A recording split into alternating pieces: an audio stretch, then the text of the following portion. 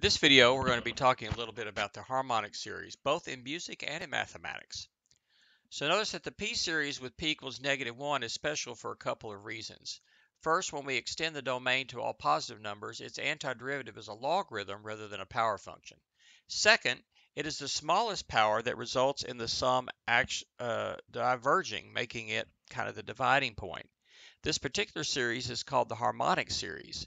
As its name suggests, it has something to do with music. The underlying harmonic sequence is given by a sub k equals 1 over k. That is 1, 1/2, 1/3, 1/4, 1/5, 1/6, 1/7, 1/8, and so forth. So here's how we connect it to music. Suppose that we take a string that vibrates at a pitch of, say, low C, and we call that string length 1 unit. What happens when we shorten the string to lengths given by the harmonic sequence? So in other words, if we place our finger right in the middle of it and just vibrate half the string, we produce pitches that are in that ratio with the original pitch, which we call the fundamental.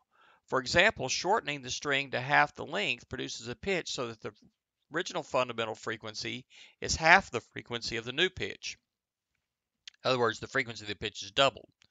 So when we shorten the strength to 1/3 of the length of the original, the fundamental is 1/3 of the frequency of the new pitch. The pitch is tripled. When we double the frequency, the notes sound so much alike that we give them the same name. Call them both C, for example. Doubling the frequency results in an interval that we call an octave. Partial numbers are the denominators from this harmonic sequence. And so in the following notation, which is music notation, these are the partials. Okay, and this is the harmonic series in music. Okay, and notice that the notes corresponded to 1 over 2 to the k, or just 2 to the k here, are all the same notes. For example, the first, second, fourth, eighth, and 16th partials are all C's. That's a C, that's a C, that one is too. The eighth one is a C, and this is a C as well. So we've gone up an octave every time we double it. So this one at 3 is a G. We double that, so the 6th, and double that again. The 12th partials are also G's, here, here, and here. The 5th partial is an E, and so that means the 10th partial is also an E. So the 20th would be too. And so on. And so this is a C harmonic series for music. Okay? And so here are the letter names down here. So notice the perceived distance between the notes is getting smaller as we get higher up. So these are the notes that we get when we do these shorten a string by the harmonic series. A half of the string gives you this pitch. If this whole string gives you this pitch here, a half is going to give you this second partial. A third is going to give you this one. A fourth of the string will give you this one. A fifth of the string will give you this note. That E. This G is a sixth of the string will give you the sixth partial. Also, I'm a brass player. This is very important to me because these will be the notes I can play with one fingering.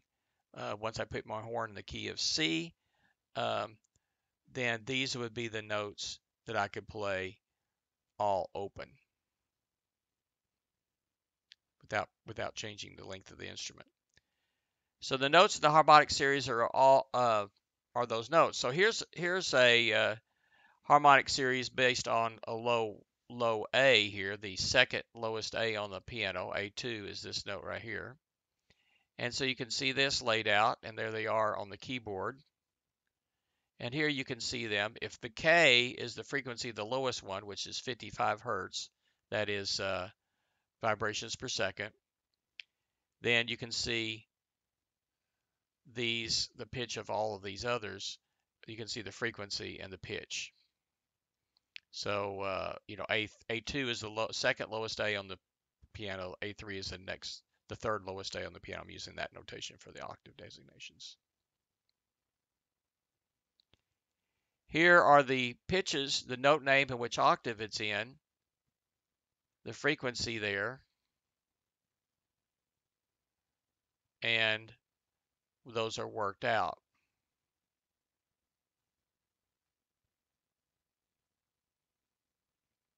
Okay, and you actually have an arithmetic sequence here, just adding k each time when we're going up in terms of what's happening to the frequency. You're just adding just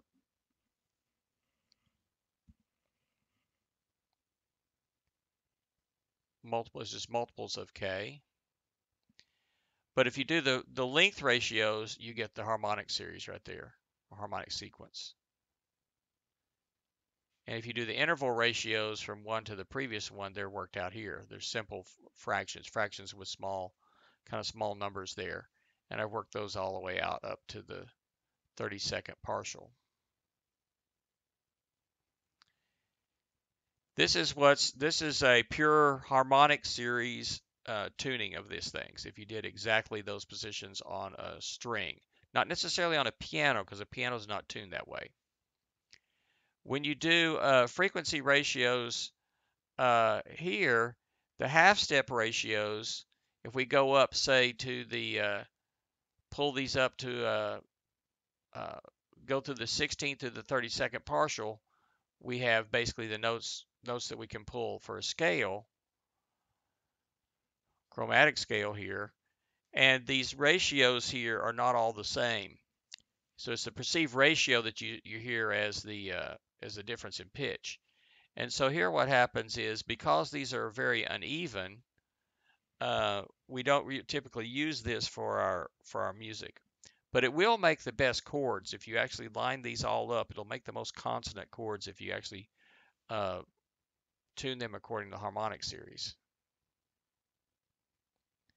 So what we do instead is, instead of a harmonic series, we actually use a geometric series or geometric sequence.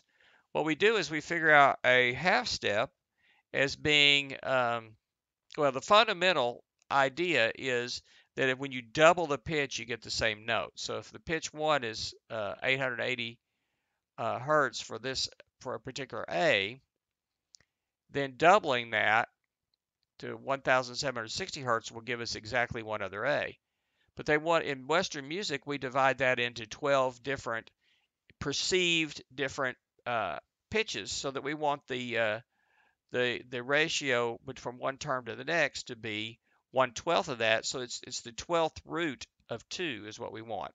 So if we take the 12th root of 2 and multiply that by the previous pitch, that gives you the pitch of the next one, and multiply by the square root 12th root of 2 to get the next one. So now we have a geometric sequence: f, fs, fs squared, fs cubed, and so forth.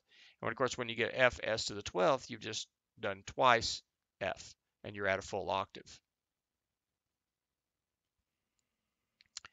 Okay, and so we can get the length ratio to A there, which is not a really nice fraction now. And one half step is 100 cents. And so you can see the half step ratios here are, of course, all perfectly the same. They're perfectly the square root of 2 each. So we get a very even scale. But it's a little bit out of tune with what's called just tuning, which is a kind of a variation on the Pythagorean tuning. Or, well, that's another thing too. There's Pythagorean tuning, but it's a slight variation of the harmonic series tuning, and we're a little bit off here.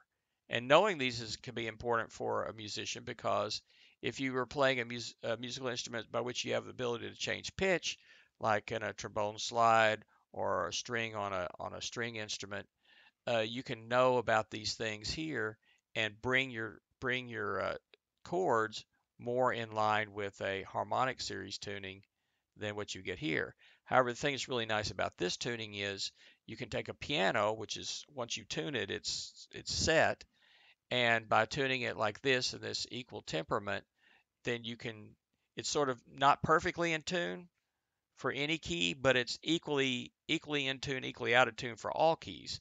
And so that allows you to play in different keys, to modulate from one key to another, and move around and still sound pretty good. So you're probably our ears are used to this as well. But a really good string quartet, for example, can play closer to this harmonic series tuning for certain notes to get those chords a little bit better in tune.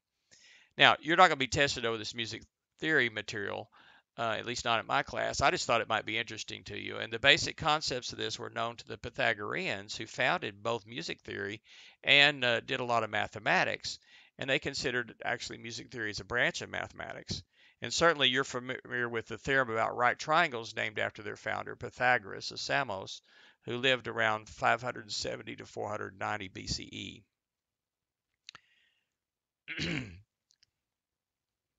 So in the next video, we're going to go over a summary of basic characteristics of name sequences and we have studied so far, along with information about their finite and infinite series based on them, including arithmetic, geometric, P, and telescoping.